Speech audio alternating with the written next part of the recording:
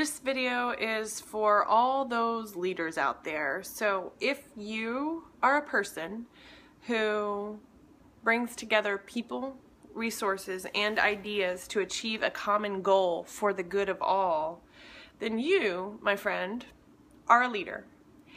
And I was just reminded today, not quite a bitch slap from the universe, but close, that as leaders, we have to take time out for ourselves.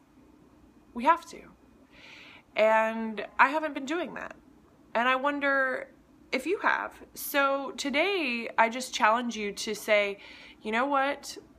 I need to take time to be quiet, reflective, and connected to my vision as a leader, connected to my role as a leader.